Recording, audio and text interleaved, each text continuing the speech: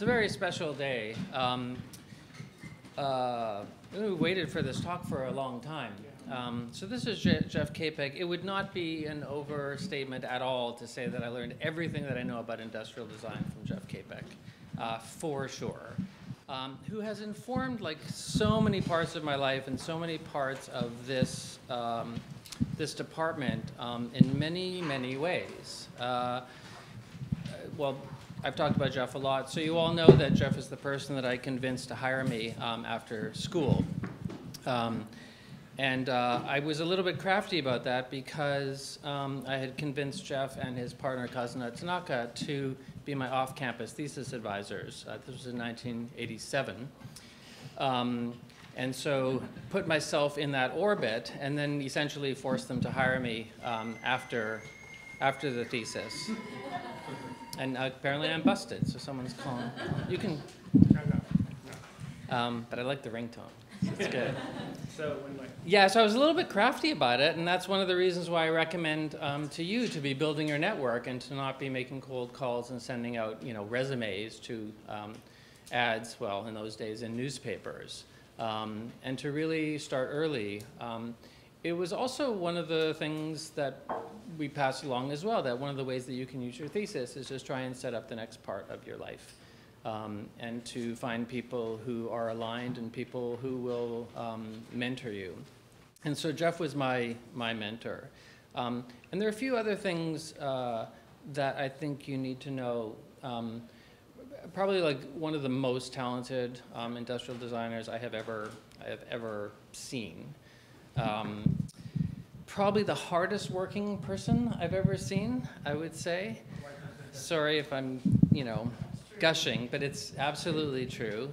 A very early entrepreneur in terms of boutique design agencies, really at a time when a lot of people were trying to hang out a shingle and it was hard, and then sort of medium and larger companies, there was a lot of consolidation. And just like in terms of independent design publishing, independent design consulting is challenging. And Tanaka Kapec Design Group has been at it for how many years? 35 years, so that's quite a legacy. Recently, I have to show you this. So this is Catherine McElroy's book, actually, I guess one of the first books to come out of this department. I was lucky to be asked to write the foreword. And in the foreword, I tell a story about when I was working at Jeff's design firm around the design of the toothbrush, the Oral-B toothbrush, which is, I think, a story that many of you have heard, where instead of designing renderings and spinning them on a computer monitor, we made prototypes, 112 prototypes to my recollection, and brushed with them all in the shop. And when the client came in,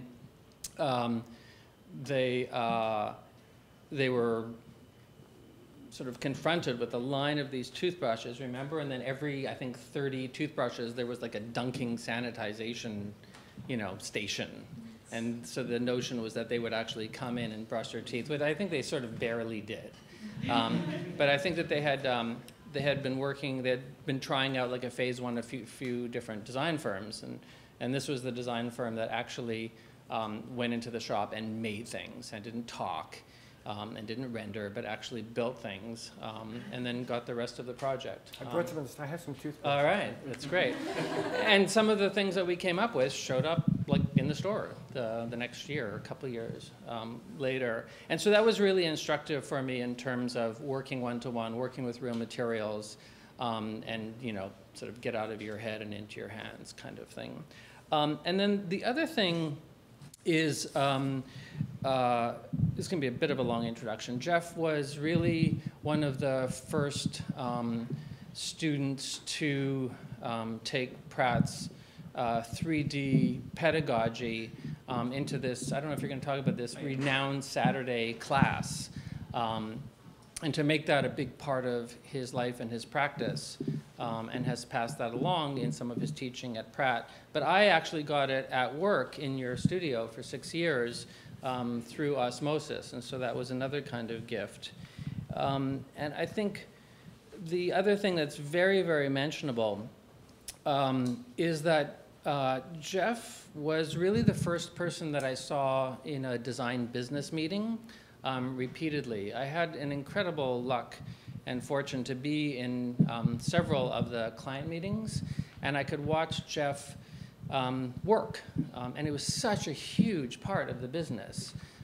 Cannot be underestimated. Maybe even more so now, where a lot of people can actually do the work, but how somebody conducts themselves from a business perspective and a client relations perspective was really a marvel to watch up close. And I think informs like everything that I do, every meeting that I'm in. And then the last thing I will say is, in those meetings, the notion of honor was like the loudest thing in the room. It was just so clear that any client that Jeff was in the room with was honored, and that the work was being honored, that everything was talked up to. There was like very little ego. There was confidence, but there was no ego. There was respect for the client, where I think there's a lot of cynicism around clients, that clients like no more than I think designers give them credit for. And Jeff and Cousins' ability to draw out the knowledge that the client had about their own business as a way to figure out what the real problem was, because a lot of clients come to you with something and maybe the thing that they come to you is not the thing that actually needs to be solved. And to watch Jeff in action for 6 years was just like a clinic. It was a master class for me. Yeah, I'm just so, so grateful for you. So I've taken a lot of time here. So please welcome, finally, Jeff Kapec.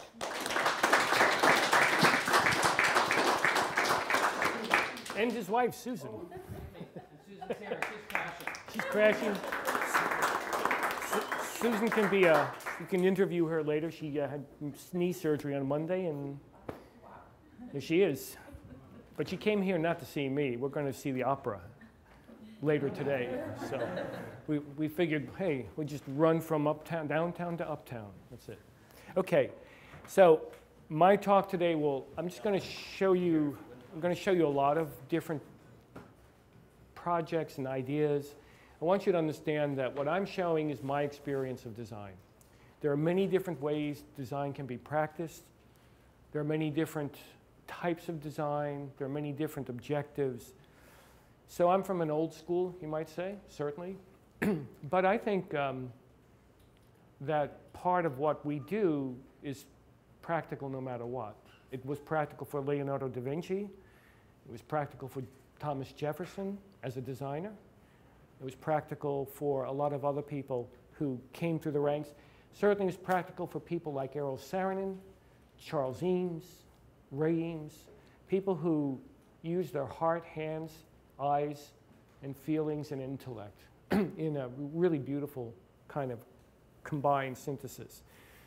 And so I think, maybe I can pass on a few things that you may find interesting, and we'll see where we go.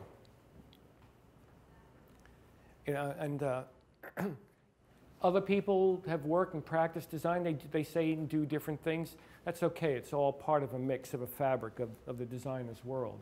This is well, that's where we live. That's our studio. That studio was a truck garage, and we had to move. And we had 2 months to buy the building, convert the building, turn it from a truck garage with concrete floors and cinder block walls into a really nice studio space. 2 months. By the way, we're still working. So I was working at the office, and then I leave there and work here doing sheetrock work or whatever till 2 in the morning. So designers are crazy. You should get some sleep. So this is just an example of just things that we've worked on. I need to say that our work, and something that I really believe in, our work spans from very, very technical, highly controlled, highly confined projects to consumer products. And people ask, and clients ask me, why don't you just specialize in medical devices? And I say, because it's really kind of important as a designer to have this broad-based experience, because what I'm doing in medical, I may draw from something that I learned in consumer. And what I'm doing in consumer, I might draw something from what I've learned in medical. And to confine yourself, you tend to think along a certain way, and you think in a very, very kind of like linear fashion. But when you begin to cross-link, like I've done this where we've done something in medical and then I have to do something consumer, I'm saying I'm going to use a COP plastic because I know the properties of that plastic will be perfect for this consumer product. And the person, the material specialist in the consumer's engineering department says, where'd you learn about that material? Ah, from a different world. So I think that's something that you might want to keep it. You know, being a specialist is great, but always on the back line as a designer, you should be a generalist. It's just a good practice. And not only in design, but in life. Go see an opera, even though you don't like opera. Some of our space. We also have a full shop. So we're very fortunate because in Connecticut, we can have this big space, relatively big space, not as big as IDEO, but big space, and we have a shop, and we use the shop, and the shop is where we think. The shop is where we think. We also have computers. We think there too, but the shop is really important, and I'll show why that is so. So just, you know, we've been around for a while, and we've had patents, a lot of patents that involve medical devices, medical technology, not software, but GUI, and I'll show you some of that. So we kind of integrate a lot of different things in our problem-solving process. So there's a left side and right side, and this is important. The left side is what a lot of designers talk about, which is like design strategy, user-centered research, early stage design ideation, human factors, graphic design, interface, product development, industrial design, focus group. The right side is just as important, and that's kind of a thing you're going to have to acquire after you leave this place and move on to other places. Because knowing how the mechanical engineer thinks, knowing how to make prototypes, knowing what materials are all about, all kinds of materials, how they perform, what they do. That may sound engineering geeky, but it's important. You need to establish a vocabulary so that when you're talking to the engineer, you can use that language and they respect you because you have a dialogue with them that they understand. So the other thing of the package design, and this is another one, manufacturing and design for manufacturing is really important. You can't just hand it off, because when you hand it off, it gets handed. It gets messed up. You lose the oversight and the understanding of how a process can be done. Because I've had this experience many, many, many times where an engineer said to me, that can't be done.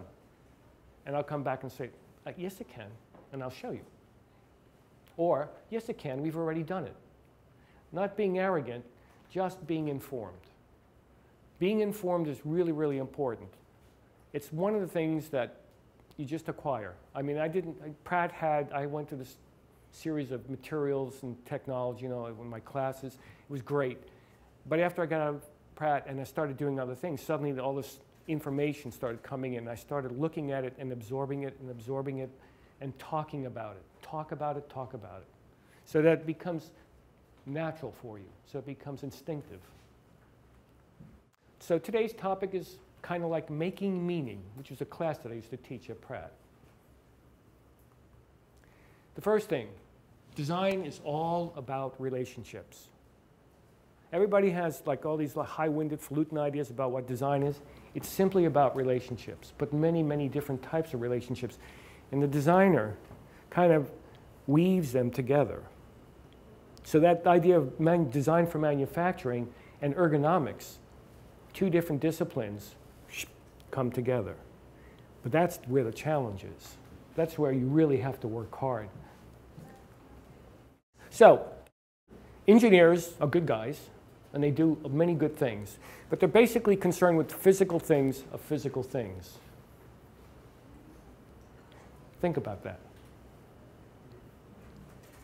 They're concerned about the physical things of the physical things. How do I make this? How do I put this together? What size should it be? What force curve do I put? What kind of, you know, spring rate do I have? What kind of modulus do I have in the plastic? Da. But designers are concerned with the human interface, that experience of physical things. That's different. And the reality of abstract things, that's really different. The world is abstract, or it's linear. So good design unifies relationships. And unification and unity are really important outcomes of good design. Unity means that everything belongs in that thing, in that object, in that experience. There's no extraneous garbage. There's no decorative stuff. It's like it all makes sense. So that can be even for something like a Louis XIV's chair, which is highly decorative. But yet, you know, certain things really make sense when they're put together. So the problem for you, for me, for a lot of us designers, is that this entire set of design relationships, they have to be organized and often very, very complicated. This is not an easy deal. So here are a few considerations that we have to deal with on a day-to-day basis. End user profile, physical constraints, ergonomics, end user experience, perceptions of end user, size, function, form, the real life usability. And then you get all these other things like environmental conditions. You know, we've designed things and we got them out there and they destructed. They just fell apart. We overlooked something. So is the designer responsible for that or is the engineer responsible for that? Or are they both responsible for that? You know, these are things that you have to start looking at. Regulatory constraints. You get a great design, suddenly the FDA says, no, can't do that.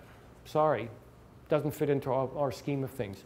How do you outthink that? How do you circumvent that? How do you respond to that? If you don't, your design will go someplace that you didn't want it to go to. Life cycle expectations, sustainability. What kind of materials are we using? You know, in medical device today, everything's discarded in this country. And everybody said, why can't we do something about that? And that's an interesting problem. I don't have an answer to that yet, because when I use a medical device on someone once, and I throw that plastic away, I don't have to worry about contamination or something that shows up that suddenly the person's knee has to be taken apart again because there's an infection. All of this stuff, like we think about, these it becomes very complex, like infection control and patient outcomes are driven by design of medical devices that are thrown away. If I don't throw the device away and I reuse it, I have to sterilize it. If I use shoddy sterilization techniques, somebody gets an infection. These are difficult problems. I don't have an answer to them. I'm certainly thinking about them, and I certainly think that technology will bring us there. But again, designers have to think about this kind of stuff. And it's not often mentioned in school, but I get hit with it every day. Manufacturing process. Again, I really think it's important that you really, really understand manufacturing process. And that may sound like, oh, I'm never going to go there. I'm going to be doing experience design. You should know how things are made. You should really know. From the simple things like a nail to something like a piano. Because it's all part of it makes a more expansive view overall. Having this kind of design experience and knowledge turns you into a better thinker. So even though you may not have an interest in how a camera is made, maybe you should learn. Or certainly when you're involved in any project that you're getting engaged in, run the gamut of what's involved in that product and outside of that product and everything else that comes in contact with the person so that you know why these things are going to behave in a certain way. So, and design thinking, a little comment on that. Design thinking is a great tool, but I'm going to lead this into the presentation. But we invest in design doing. Thinking is great, but you have to do something at the same time. So prototype building helps to design. This is like, if there's nothing else, this is the best point I want to make for today. It helps the designer visualize and organize relationships. It also helps you make mistakes, discovery, hit your finger, do things that don't work, get frustrated, and then have delight that an accident that shouldn't have happened turned into a beautiful idea. That's where discovery is. It's not always planned. It's not always intelligent. Sometimes it's just like, oh my God, look at that. Alan knows that.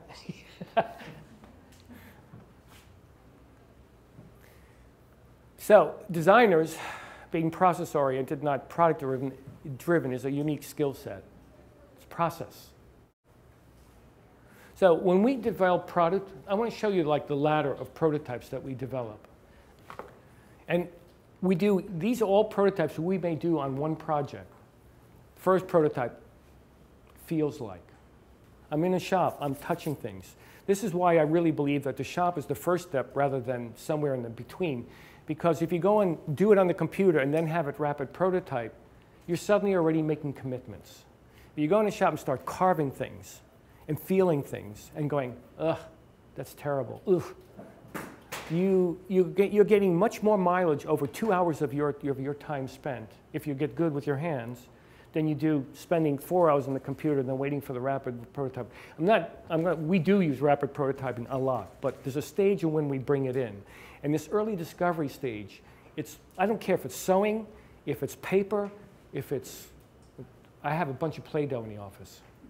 I've been working with it lately for something we're working on to deliver bone curative materials. You know, you just got to, and that's the thing, you've got to figure out where do you get these materials, what can I use, how can I manipulate it to get a kind of result that I want to learn from. And that's what I think is really important. So the feels like, works like, looks like. Those are all different prototypes.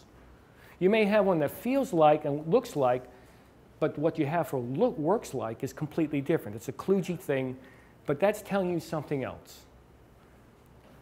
And then you have should be like and should not be like. And people say, why the hell would you ever make a prototype that should not be something? Why? Maybe I want to show it to a client and go, this is not a good direction. Let me show you why. And the client goes, oh, I thought that was the way we should do it. And I said, well, maybe, but try this out. And then they learn, and then they gain confidence that you have something to offer because you've shown them, or you've shown yourself. It should not be this way. Good prototype, really good prototype. And then we go final design 1, final design 2, final design 3, and it just goes on until it's like, okay, we've got it now. Let's make it. So I'm going to show you some case studies. Now, this is a project we worked on to do early stage diagnosis of pigmented lesions on the skin. Pigmented lesion can be a little dot, and it can look like a freckle, and it can lead to death. Not to scare you, but that's phase 1 melanoma is like the most critical stage to catch.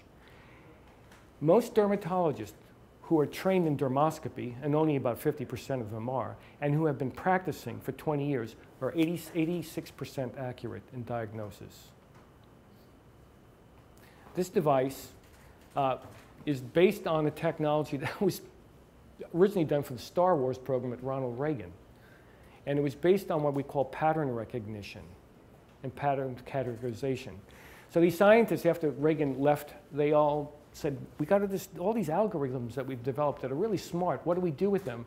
And they started thinking about ideas and came up with this notion of maybe we can detect cancer. So this device takes near-infrared light at different wavelengths and it slices through the lesion, and then it compares it to a known library of 7,000 cancers. And when it begins to see recognition of patterns that overlap, it says, bingo, this is 98% accurate in diagnosing pigmented lesions in phase 1. So the client said, we got this thing, we have this technology, and we have a prototype, but it's like doesn't seem to fit into the environment. Can you help us package it?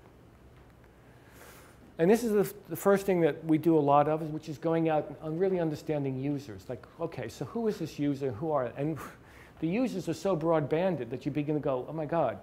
On the left, we have a very, very, very high-end dermatologist here in Manhattan, Midtown. He has a brownstone. He has oil paintings in the brownstone. You pay cash with this guy. He doesn't take insurance. One visit to say hi and look at the freckle is $250. Anything more than that is up. So this guy wants a very beautiful environment for his patients. The next slide over is NYU Medical Center. And it's a crazy house. There are people screaming, kids yelling, crying, nurses running back and forth, doctors running back and forth. There's no room, everything's cramped. No art on the wall. Next one is a dermatologist in Florida. And he's got some problems because his patients, they've got so many marks on their body from being in the sun. Also, by the way, oddly enough, Minneapolis, because they're all fair skinned, super fair skinned, and they go out in the sun and it's bad. So we have all these different environments, and we have to sort of like figure out what is the matrix here? How does this all fit together? What do these people want? The guy on the left wants the most elegant thing that looks like a piece of art. The people in the hospital, they just want something they can move in and out, back and forth, take in one room, move it quickly to the next room, put it in the corner, get it out of the way, that kind of thing. The person in Florida's got more space because they don't have the constraints that we have here in the city. All different variables. One design? Really? So this is what we do. And this is like 2 weeks worth of work, just to give you a sense of how we work. On the left, we have full-scale mock-ups to kind of understand space, spatial envelopes, where do we work, how do we look, how do we feel, where do we stand. We're like sketching at the same time we're making these quarter-scale models. Foam, pink foam, great model material. Cheap, go to Home Depot, buy a big thing of insulation, bring it in, cut it up on a bandsaw, zip, zip, zip. And like I'll go and do a handpiece study for a medical device, and at the end of the day, I'll have 10 studies, 10. And I'm just beginning. And then there are other people doing the same thing. And then we bring them on and we start talking about what do we feel, how does it work, how does it look, da-da-da.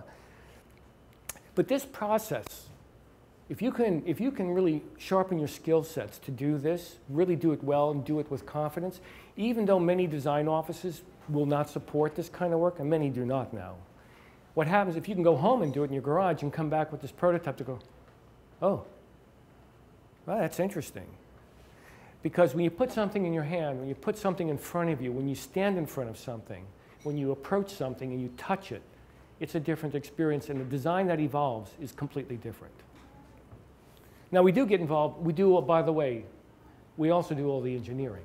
So here we had to package this medical-grade computer, and we wanted to put everything down low. So the design evolved where basically we wanted the pedestal like this, but nothing below it until it hits the ground so that it looks small in many environments. And that required a lot of engineering. We had to figure out the structure, the spine, the whole support system, the balance. In medical devices, you have to put a device on a ramp, and if it tips at a certain angle, it's not acceptable in a hospital. So all of these things are working in addition. We're prototyping, by the way, prototyping. I've made a bunch of weighted samples to get footprint and make sure I had enough balance and spread on the wheels. Then the client goes, we love the design. We want to show it at the next show. It's only a month away. Oh, by the way, this is Christmas. Can you get this made up for us? Alan knows about this stuff. And crazy deadlines. So here we are, 1 month later, making a full-scale working prototype. And that's the device. This handpiece here has custom-made Zeiss optics. The computer in this device, this alone is $15,000 to make. Don't drop it. And so let's talk about the design constraints. So the lenses and this here shape, part of this shape, was already defined because of the physics. So we had a real tight design constraint, and we wanted to change it because this is not the original. The original that they designed in Germany felt like it belonged in the hand of an auto mechanic. It was terrible. It was sharp edge. I don't know what they were thinking of. And we said, we'd like to change this, and the client said, you can't change anything. I said, wait a minute. Can we change the handle? Can't change anything. Why can't I change the handle? Because the PC board's already designed. I said, what if we reconfigure the PC boards to fit a handle that we had in mind? I guess you could do that. Good question. Guess you could do that. What if I not change this, because I understand that this is all reflective, basically the light's being spread out and balanced, but I changed some of this here? I guess you could do that. And so we were able to modify this so this actually fit in someone's hand. these questions are questions that you should be asking. And we did, this is the patient card, which was patented. All this stuff was patented, by the way. Wall standing unit for really tight spaces. And then finally, the graphic user interface. So this is the interesting thing. So then the doctors started to say, you know, I have real problems because I have all these patients that come in and some of them look like the Milky Way. There's so many marks on them. I don't know where these things are. And we had to design this interface so that it could instruct the doctor that we have a problematic lesion, but we don't want the patient to know yet. So this user interface evolved, and this was all patented.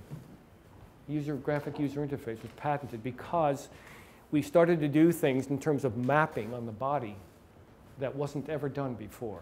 It allowed the dermatologist to actually keep a record of the patient over a long term, so that when he or she came in 2 to 3 to 8 years later, they could say the lesion is changing. This is not good.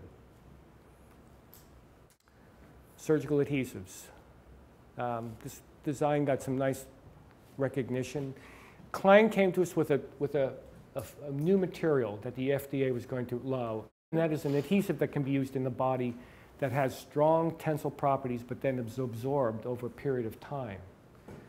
And it's the first time that this type of adhesive was considered by the FDA. It's urethane-based, water-activated, but it also has some very destructive materials that change as it's exposed to moisture. So it had to be stored for 2 years in a material that wouldn't decay or wouldn't be affected or wouldn't provide any extractables into the adhesive. And it had to be dispensed, and it's really thick. It's like molasses. And it had to be spread on the body in a certain way. So we spend a lot of time often in going in surgery when we do these cases. And I'm scrubbed up, but I'm not in the sterile field. I'm sort of in the background, recording and watching. But here we see all kinds of behaviors taking place. This is a really interesting environment, by the way, because the professionals that work in that area, the nurses, the scrub techs, all of them are just amazing people. They're just so beautifully trained and so focused. But it's a good place to observe and to begin to ask questions. At the same time we're doing that, we're beginning to think about how is this device, how are we going to get this material in a way that's going to help the tissue planes heal. And here's what happened. The first surgeries for when they do bariatric, people who have really tons of extra fat, they're going to open them up and take out the layers of fat.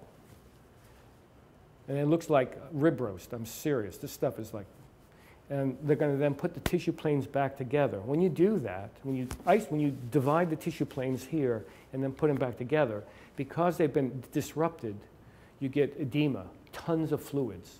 So they have to put drains in your body, and then they have to put a corset on you to put the tissue planes together. The concept was we could use an adhesive to bring these tissue planes together, keep them together for a period of time until tissue growth is underway, and then the adhesive will be absorbed. An engineering firm worked on this problem before us. We tried to get this job, and they gave it to an engineering firm. The engineering firm came up with a spray. And it sounded really cool. So you just spray it on, close the body up, everything's fine and dandy for 2 weeks. What happens is the adhesive begins to disappear. The spray acts as an interface barrier, so the tissue planes never actually grow together. So what happens 2 weeks after surgery and the patient's home, suddenly they're beginning to bloat up and feeling terrible pain and possibly infection. So the client came back to us and said, the first one didn't work. And they did this on, by the way, now we're doing these studies on animals, and I know this may sound terrible, but this is the only model that we can actually see real life pathology or real life biologics. So we said, okay, that didn't work, that makes sense. You put like a coating on, it's not going to work. So we came up with an idea of tack welding. You see, there's where you get this crazy kind of designer thing, tack welding. Put a tack here, bring the tissue planes together, but they're not completely coated, so that you have certain zones of adhesive that bring the planes together, but around them, there's regular tissue. So now the cells can begin, we get fibrin doing this, joining the tissue planes together. And that seemed to work, except that it was really difficult to dispense this material. So we had to invent a mechanism, the double Paul ratchet, which was patented. So it amplified the amount of force, so like one click would give us a precise volume of dosing. And then we built all these prototypes to test it out. So this is what happens. You see the dots? These are the planes, the tissue planes are being brought back. The dots are put onto the abdominal wall. We bring the tissues back. And within 5 hours, they're beginning to knit together. That's industrial design, but on a very, very technical level. I mean, the FDA went through this after we finished our work. There were clinical studies in Germany, clinical studies in South America, clinical studies in the United States. This is something we did for biologic for spinal surgery. And what we did was they had materials that they bring together. When you have surgery in the spine, they want to make the spine fuse together after they do the actual mechanical fusion. And you want to get bone to join. But in order to do that, you've got to sort of get the body accelerated to join.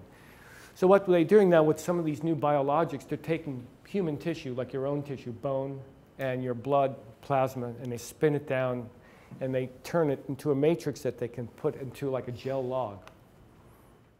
But what they had done, it took a half an hour in surgery. We had to reduce it down to 5 minutes. So the design challenge was make this very complicated task like really intuitive and simple. So we go into surgery again, and this is Dr. Rothman, very, very famous surgeon. And he was just an amazing guy to watch. Technically, I'm overwhelmed by just this beautiful technique that they acquire. So we started working on ideas. Now here's what the interesting thing is. Look at, these are all done in our shop. And we're thinking about the design process. What are we doing here? Well, they have to take bone chips throughout the course of the surgery, and they used to put them in a stainless steel bowl. Then they take your blood, and they spin it down so you get just the platelets, and they add it with thrombin, and then they start mixing it together. I mean, you got all of these different things going together. We began to realize we can consolidate them. We could make the collection of bone coincide with the blood later on. We could bring things together at an early stage so that we're shortchanging everything. But it's like in line of the surgical procedure. And we could only do that by making these stupid models that just, this is long before we had anything in CAD. And then we had this. This is a base idea that the forms would sit in that and dock in there, and we'd be able to fill it. Now, when I saw these models evolving in the shop, I came back and I said, there's something wrong with some of these. And I'm challenging you. What is wrong with one of them? What is absolutely wrong? Just difficult to sanitize? No, it's more symbolic.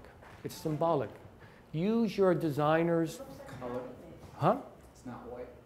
No? The gray one, it is like all the dents are circular, so you don't know which one goes where. Well, okay. It looks like a happy ghost. Yes! Bingo! Bingo. It looked like a skull. It looked like a skull. And I came in and I said, we can't put that on the OR. We cannot do that. We cannot do that. This is almost like an angel, right? Look at the character. That's part of a designer's, an engineer will not see that because they haven't developed their visual and abstract sense. Again, this top-down, bottom-up, top-down visual thinking. You always have to be on guard. You have to use your eyes at all times. You have to sort of allow that to seep into your subconscious. You have to allow your subconscious to come out and say, I see something. I don't know what it is yet, but I see something. Or I feel something. Or I hear something. That Dr. Rothman, later on we were working on hip instruments. And I said to him, we were having dinner after surgery, and I said,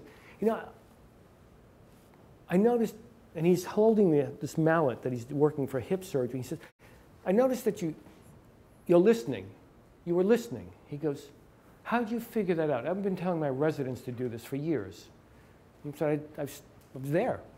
And he was listening when he's tapping the hip implant into the femoral canal to hear the pitch. to hear the pitch, because surgeons are such tactile, visual people. And I picked up on it because we're designers. But these things are really important. You have to really open your eyes. When you see things and you're creating symbols subconsciously, make sure you're aware that you know what those symbols are.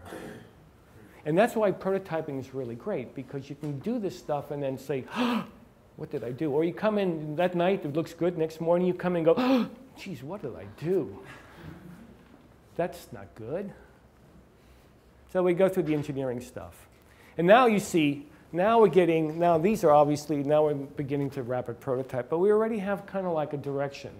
So we've already made a lot of discovery and mistakes. And this is the technique. So there, the bone parcels are put in during surgery. You screw the cartridge in. You put in, this is your spun down blood along with thrombin. Push these two down. It injects it. We develop this manifold system. It fills up this chamber. The log turns into a jelly. And they put that along on either side of the spine. And accelerates the bone growth. This is for rotator cuff repair. And I'm going to go through this a little quickly, but this is the interesting thing. So we had to take this scaffold material, and rotator cuff, basically you're putting two trocars, two ports, and you're going to look one with a camera and one you're going to do the operative.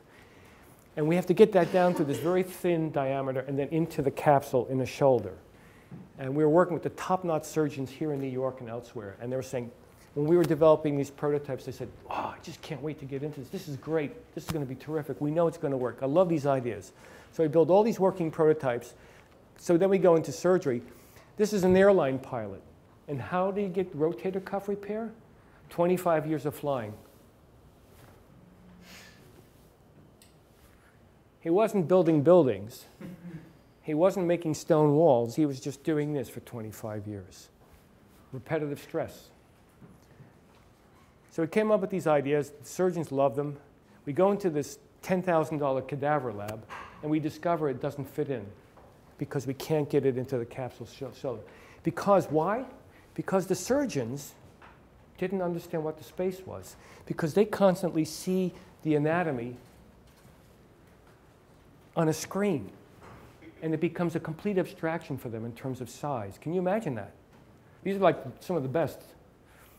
And they were saying, sure, that's going to fit in. We got in. We discovered none of our prototypes worked, not one single one. We couldn't get it into the shoulder. So we said, oh, man, look at that. Kept seeing it this way. So we said, let's do an abstraction. And this is the capsule we actually have to work in. That was the reality. So we had to get something coming down through this canal. And when it hit here, it had to sort of unfold, pop open, and lay flat. And actually, this is what we developed. Once we had that, then we had an idea of what we should be doing. It's patented. And what the scaffold does is once you get it in, after you make the rotator, the attachment of tendon to bone, you then put the scaffold down. The scaffold is a ladder that allows tissue to begin to grow between, to get the bone and tendon to kind of mix. NICUs, beautiful environments. This is a nurse screaming at the company, representative of the company that manufactures this incubator. It's a beautiful, the incubator is great. It's a great incubator. But there's something wrong. And nurses are very vocal, kind of passionate people because they have to be, particularly in the NICU where you have these tiny little infants. And she's screaming at her. We were going through like field trials to learn about what it's like and what they're doing. And she's screaming because there is a problem and she wants it fixed right away. Because the little infants, you know, it's like really critical environment. I mean, like, look at this. This is a surgeon working on a premature baby. That's a warmer. So they put them in a warmer so that they don't lose body heat. Because when the infant loses body heat, the energy that it needs to build more cell tissue to grow is compromised because it's fighting to generate just enough heat to stay alive. Look at those feet. But this relationship is the thing we should be seeing. Now, interestingly, the engineers in this company at one point came back and said, we're going to make that shell. Now, this is made out of all acrylic, perfectly clear acrylic with no distortion. But the engineer said we could make that cheaper and more effective if we made out of polycarbonate. And the polycarbonate was made, and polycarbonate has a slight tint to it. The nurses went ballistic. Why? Because this nurse can tell more by just looking at the color of the infant's face and tissues than any diagnostic hookup could tell her. She will see changes, he or she will see changes long before it shows up on the instrumentation. That's how sensitive they are. And so for them, it's totally visual. Visual, touch, feel. Totally visual. And here she's showing us how stupid this design is in certain ways. She says, this is what I have to do to get in and around the infant sometimes. But these are the things that we pick up. So we go in there and we observe and we record, and then we look at it and we begin to make models in the office. So we're beginning to understand what should the shell be like. This is actually the first prototype. And the interesting thing about this, what we discovered is we can lift this whole side, create an air curtain so that there's no change in temperature, and then have more access without having to reach around the infant or try to get into little portals. And this is a GUI that we had designed that at one viewing can tell you humidity level, air temperature, skin temperature 1, skin temperature 2, mattress temperature, and oxygen. Previous to this GUI that we developed, there were 5 different screens. So again, because the nurses tend to think this way, and that's what we're designing for. So now we go into something completely different. Again, problem solving. It's all related, all related. So we had a job with the Postal Service and magazines. So these engineers are trying to figure out how to sort 1,000, like 1,000 a minute, sorting magazines, taking them out of one chamber, putting them into some kind of thing so all the barcodes are upright, and then putting it into the machine. And this is what the engineers are really concerned about, is the mechanisms. So they built this prototype, and they said, we'd like you to dress it up a little bit. And we looked at this, and we said, there's something wrong here. Can you tell me what's wrong with this? Imagine doing this all day long. The position of the person. Right. Just all you had to do is look at the spine. I took one shot. Now, if I did that all day long, that would be one shot times 250 or 500 times how many weeks? You have a casualty in the works right off the bat. You say, you can't do that. You're twisting, you're doing this back and forth. And the engineer said, but this is the way the conveyors want to be. We said, why? Well, it was easy for them to do on the CAD. And it was more space efficient. So we went back to the office and started creating ideas about how to catch magazines, how to get them to organize, drop into place, and relate to body posture, good and bad, and try to understand how to deal with those problems. In the end, it came out to be something like this, so that you would just do this. So you sort here. This is a catch thing. It basically organizes all the magazines. They drop into a certain position. You pick them up, drop them into this hopper. Once it's in that hopper, then it goes completely automated. And you notice that the conveyors are not 90 degrees apart. So we had to convince the engineering that this was important enough to reorganize their entire conveyor design. Postal Service saw it and said, this is something we want because we don't want our postal operators to have this problem. Okay, I'm just going to go quick other examples. We did work on the one of the proposals for the new telephone, public phones in New York City. Personal centrifuge for life science design. So this little pretty thing here had a lot of issues in terms of safety.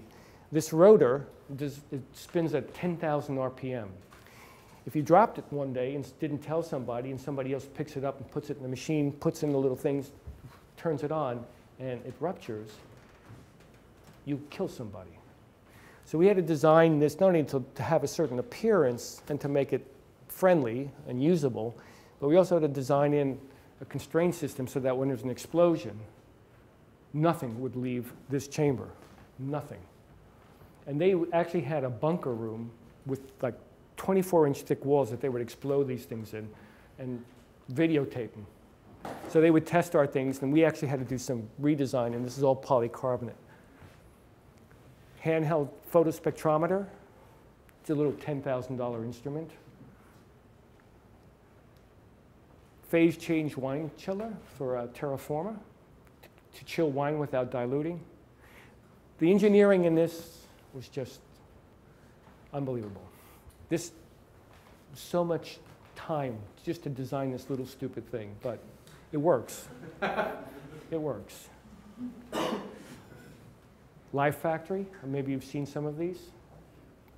We did the tops, the cap, the straw, and some architectural work too. This is an interesting piece. This was designed so that this system could be arranged, and these are actually on slides, and you see the wheels, you can actually group them together, create big, big, big platforms, small platforms. So I'm going to leave you with this, 3 levels of knowing. Simplicity. Simplicity on the first level is what a child sees. It's the way a child sees the world. It's right there in your face, but you don't go much below the surface. Simplicity can be really good, and simplicity is something we all have to develop in terms of seeing it. Complexity is what happens when we become an adult. Then we see all the issues. And we say, oh, you can't do that, you have to do this, there's all these things that are related. And the complexity is part of a problem that we tend to solve as adults. But then we forget simplicity. So then it becomes, the outcome becomes more complicated, or maybe becomes convoluted. Informed simplicity is when we can take this and find the relationships to join them together. And that's hopefully what you could try to do in your career path as a designer. Thank you.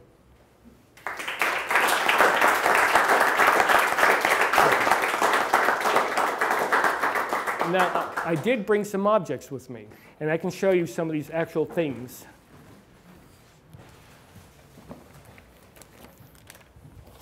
Some of these you can actually touch.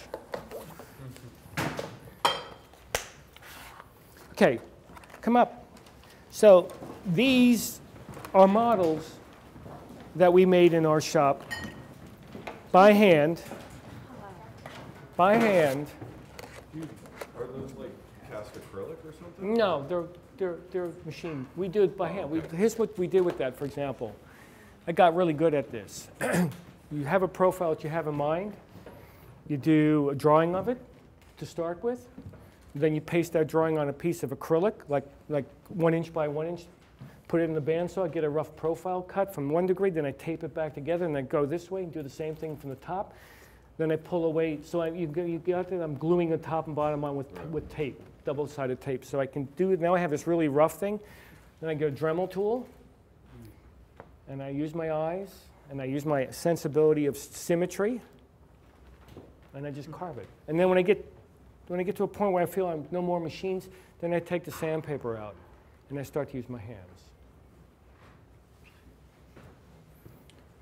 But here's the interesting thing. Like we did a surgical instrument like this, and it was on for a mallet for hip surgery. They're doctors, and we went through the first set of early stage conceptual prototypes that we built in our shop with acrylic. And the surgeons felt it, and he said, this is great, this is great.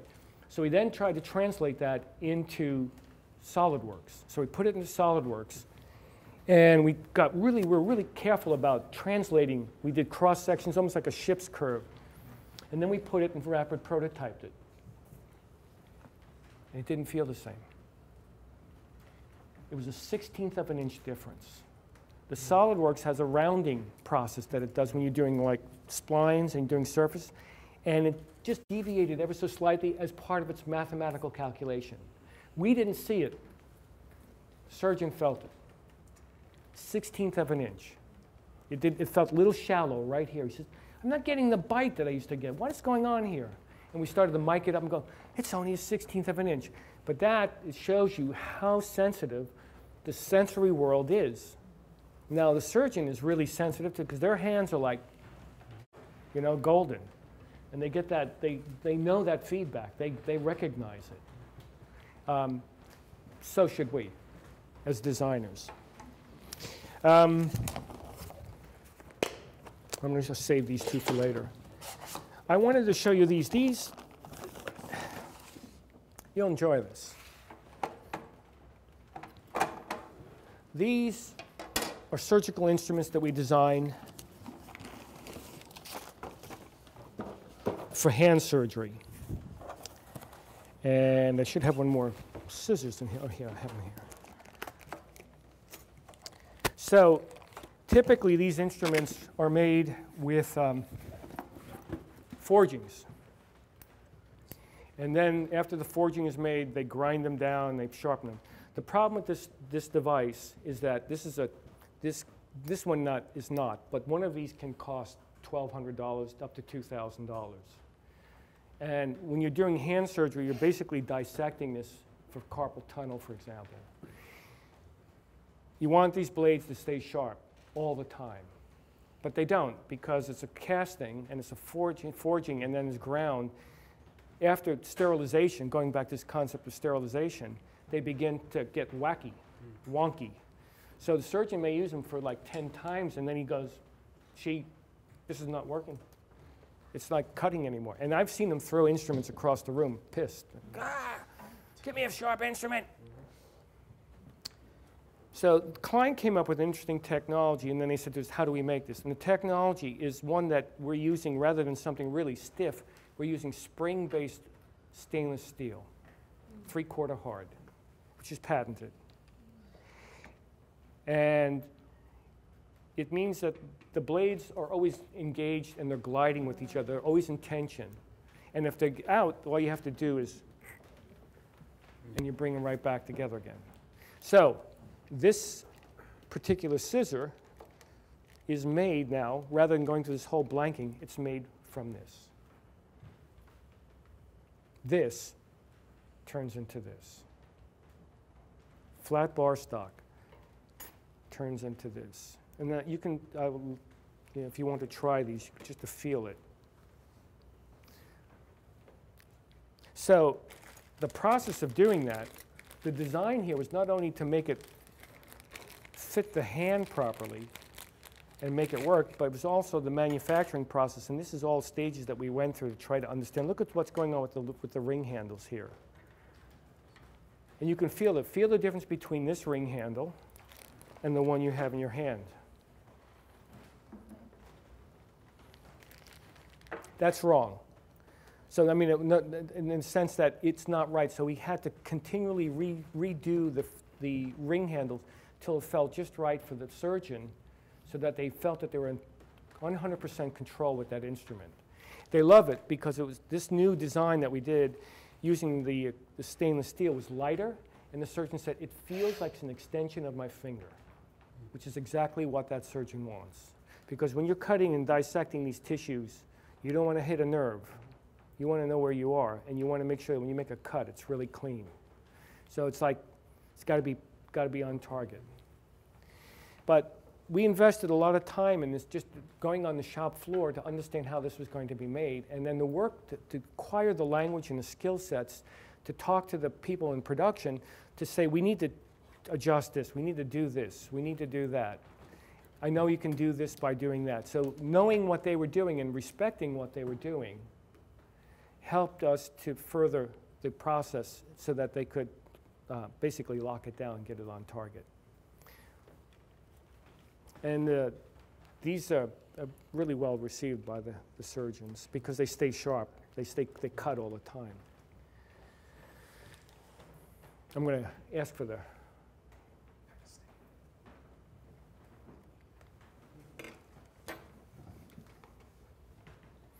And I think you... Oh, this belongs here. I think all of you can acquire these skill sets. I have 2 more scissors there. So I noticed that weight is a significant difference, and is that for the responsibilities as they use them? Yeah, yeah. Because here's what happens. So when you have something, you have mass, and if you want to have a delicate response, if something is heavy, it can work in your favor or it can work against you. In this case, in this particular case, When I cut something that's really, really fine, I want to feel that. If there's a lot of mass in this, I'm deadening that sensation that's going into my hand, into my fingertips. So, you know, there are times when mass is good because you want to dampen things, but there are times when you want to bring back more feedback, so you want to translate into the hand. And I think that's something, again, as designers, because we're sensitized to these sensory feelings, these are the things that we bring to the table that are different than what an engineer might be sensitive towards. An engineer is going to look at this and say, this weld, if I do it with this is a laser weld, by the way. If I do this laser weld and I use this, you won't see it, it's hidden. It's, you know, they'll understand all those, or they'll understand the process. But when you start talking about this, like, sensitivity about how it feels in your fingers, or what radius should I use there, that's a different game. That's a different game. And this is why design has become so important today with product development, because we bring this added dimension to the experience of the product. And that's what you have to shoot for. You have to elevate the dimension that you're bringing to the experience so that there's something better, something good, something satisfactory, or more than satisfactory, satisfying.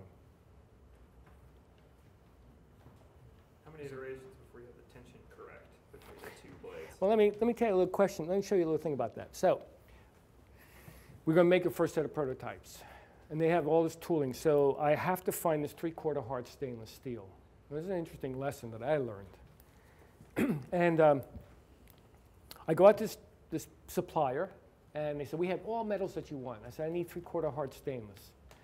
And they said, oh, we have it, we can get it to you right away. I said, I don't want to buy a lot. I just need to buy enough so we can make 50 prototypes. So they ship it to the manufacturer who's in Montana, and they start making them, and I'm on the floor, and we're going, this looks good, good, good, good. We start to use them, and the next thing we know, they're not cutting anymore. They're changing. Well, wait a minute, that's not supposed to happen. The spring steel, 3/4 hard, should keep its shape and shouldn't spring apart. I went back to the guy who sold us the metal. I said, can you give me a spec sheet on that metal? What do you want that for? I said, because it's supposed to have a certain type of alloy, 3/4 hard. Did you do Rockwell testing on this? Well, what do you want to know that for? I said, because we just spent $10,000 making prototypes and they're not working. Well, we don't give that information out. And what I found out was that they couldn't give a specification, quality specification on the material. And then I went to a shop up in Massachusetts that they're the people that make the Rockwell testers. And I said, could you test this material for me and tell me what you think it is? And he goes, oh, that's half hard stainless.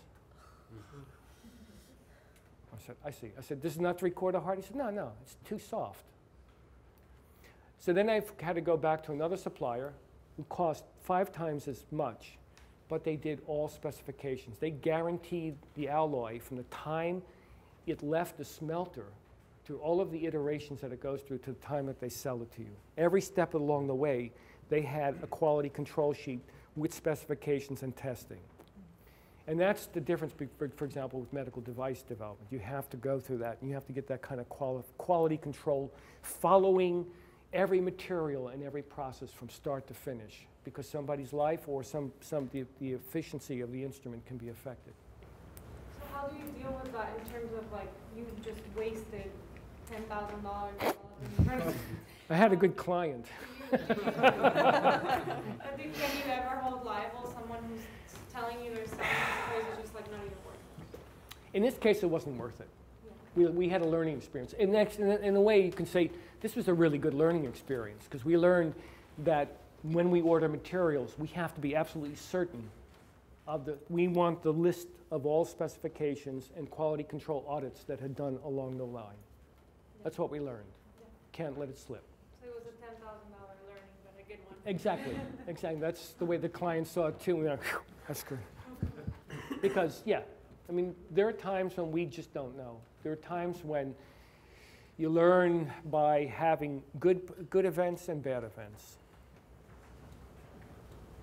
What I like is there's that micro texture to yes. it. I wonder if we did that. it sticks to the latex gloves there. No. Actually, it's good because it doesn't slip. Yeah, it gives you a little bit. You want a little bit of tactile. You want a little bit of, like, resistance, surface tension to keep that instrument from slipping around. Because remember, and this is what we often do, we'll go in when we test these designs, we're trying to see how they feel in the hand, we'll put a gloved hand on, and then we'll stick our hands in glycerin, so it's slippery. Even better. Because when you're in surgery, there's fluids all over the place. Blood, slippery. Well, it gets slippery to sticky, depending on how long, and the blood begins to, yeah. So these are, again, these are events that we try to replicate when we're doing design process. We try to figure this out. We try to see this ahead of time, or the client informs us. And then we try to recreate it. Again, making prototypes and testing and fooling around. Fooling around is a good thing. Fooling around is a really good thing. Okay, I've got those back. Got this back. Concept here, by the way, was that this thing would get a little bit of spring in the handle. Look at that. Now, you know, and we tested them. We built prototypes and we tested them.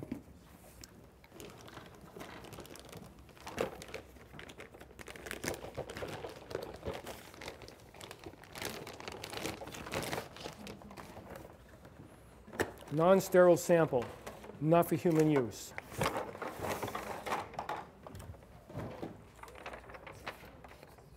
So for example,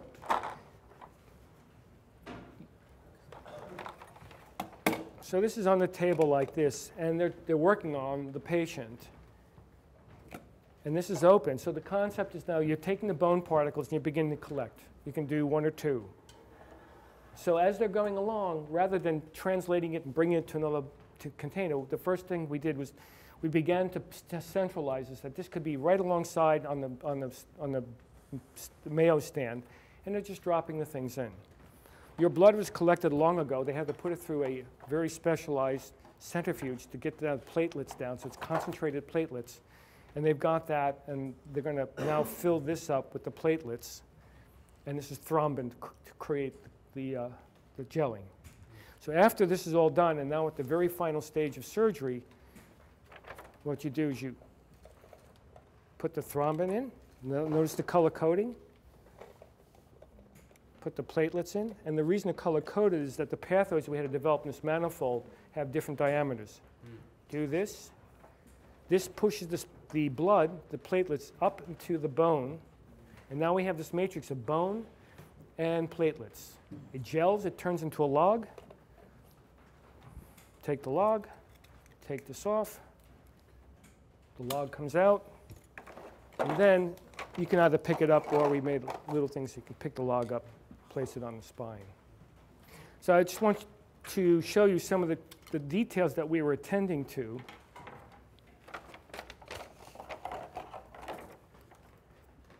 After you put the bone and platelets together, you want to mix the bone up. I want you to feel it. Now listen, we worked on this. I mean, there was a lot of iterations just in this. Because if you're spending $1,200 on this piece of equipment and you're going to throw it away, it should feel right. But that idea evolved from those models that we did. We didn't see that ahead of time. We just saw it by making three-dimensional models and playing with the models and beginning to what we call game playing. There's one other thing I want to convey, and I think it's a really important thing, that all designers should become method actors. Think about that. Should become method actors. Because that's how you immerse yourself in the end user's world. Not by writing, I mean, writing ideas and doing the design thinking is really good, but getting into that experience, going into the NICU and understanding what those nurses were going through, and then trying to recreate that and trying to understand that level of sensitivity is really, really an important aspect of the designer's training. Nope, can't do that. Is there a reason for the tint? For the what? The tint on the... Yes, absolutely. That is a polycarbonate. When we sterilize disposables like this, it goes through radiation sterilization, which is gamma. And what happens is it kicks the plastic, it turns color on you. But it's interesting, it doesn't turn color until several months later. So it can go from clear to yellow. And it looks very ugly. It looks old and aged. So when we put this violet dye in, it kicks it towards the gray side so that it doesn't look yellow. Everything in medical device has been like challenged and thought through, because it has to be. This is maybe irrelevant to what you've been demonstrating, but how did you build in a relationship with the clients in the first place? Like, no, that's a hard one. That's one thing I would comment. Having our own office, the boutique that Alan talked about, is probably the most difficult thing. Keeping the business going and going through all the logistics of cash flow, client liaison, it's really, it's exhausting, I will say that. We build good relationships and we try to keep those relationships. I've had some clients that I've worked with 25 years ago that still come back to us because they know what they're getting. And we try to maintain a really good relationship. And if I have to eat something because we're not doing it right, we do it. And I want the client to believe that we do the right thing for them at all times and that we have 100% credibility and that we're not trying to scam them or play games. And when I talk to them straight. And they know, they feel our passion. More than through words, through work. That's the important thing. I mean, anybody can talk up a story. Look at who's going to become president. But to actually do it through action, repeatedly, over and over again, is what builds kind of a confidence that the client will come back to you. And they'll tell other people about you. And we've been able to sustain ourselves through that method.